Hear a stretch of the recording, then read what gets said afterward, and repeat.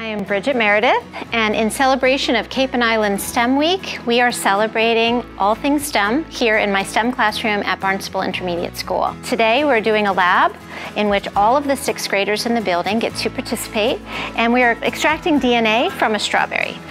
Kids are going to learn the extraction method and understand why the components of the lab work to extract DNA from a strawberry.